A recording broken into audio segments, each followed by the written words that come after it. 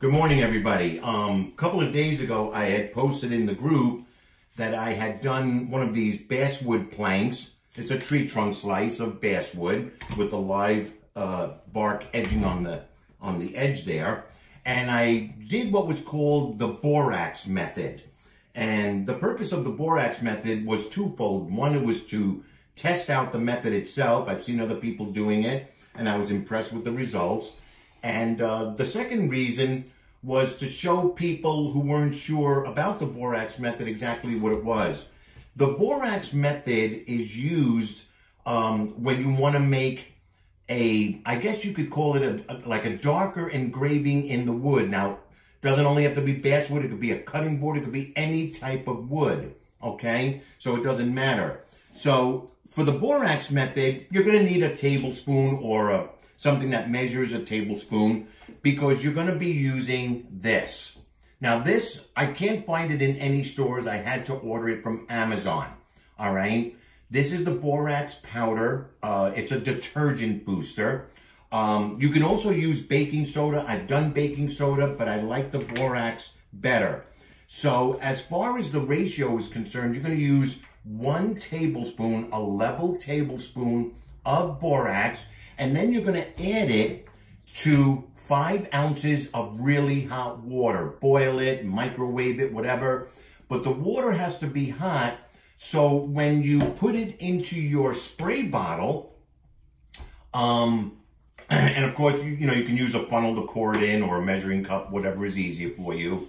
You want to shake this bottle really, really well. In other words, you want the borax and the hot water to be completely dissolved. Now, I've seen some posts where they, made the borax in the spray bottle, and then they left it in there. And I don't recommend it, because I did discover when I did leave it in the spray bottle, the borax started to crystallize, and it was very hard to clean out, the plastic stem that goes into the water. So I would suggest whatever borax liquid is left over, empty it out, rinse out the spray bottle, and you'll be ready to go for the next time. So I'm going to show you the mixing method, and give me a second. Okay, so I microwaved 5 ounces of water to make it really, really hot, and I'm going to take a tablespoon of borax, and I'm going to try to make it as even as possible. Okay, put it in. Put in your hot water. Remember, 5 ounces to 1 tablespoon. Sorry about the shake there, a little. Okay, and then immediately start to shake. You want to make sure that it is completely dissolved.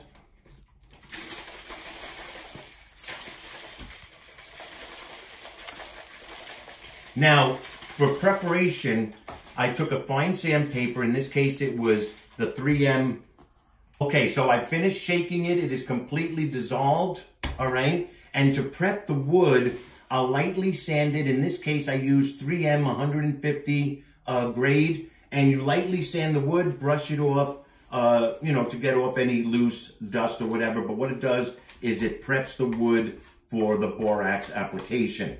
When it comes to applying the borax liquid, you're going to spray it on, and I'm going to show you. And then I use these foam brushes. I don't use a regular bristle brush. I use a foam brush, any width, it doesn't matter. And I just go back and forth on the wood, as you will see. So we're going to spray the wood.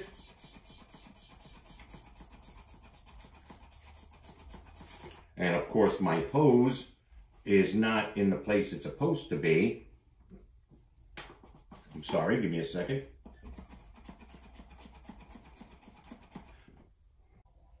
You'll evenly spray the wood and give it a nice, wet coating. You don't have to create an ocean. And then you're going to take your foam brush, and then you're just going to run it up and down. Go with the grain if you want, if it helps you.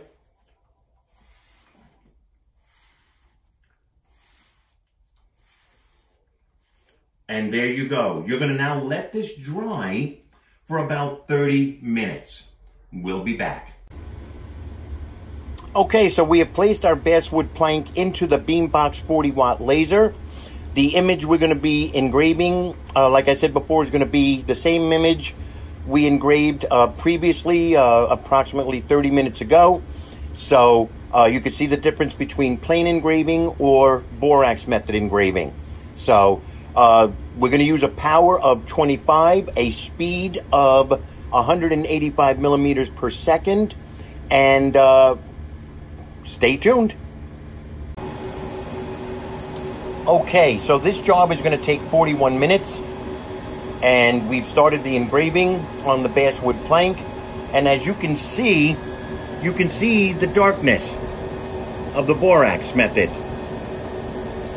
So we're going to come back in about a half an hour, see how we're doing, keep you up to date, and keep in mind that this method can be used on any laser. In this case, like I said, we use our beambox lasers from Flux. So, but this can be done with any laser. So it's going to be very interesting. So you'll see the comparison between the regular engraved wood without the treatment and the borax treatment. But there you go, you can get an idea. Okay, see you in a few. We are now approximately 25 minutes into the engraving.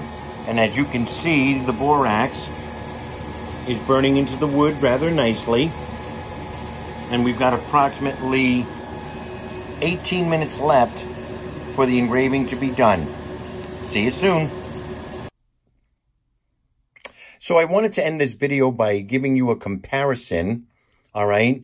Now what you're looking at here is the image done without the Borax Method on a piece of basswood. Moving over to the right is the same image done using the Borax Method.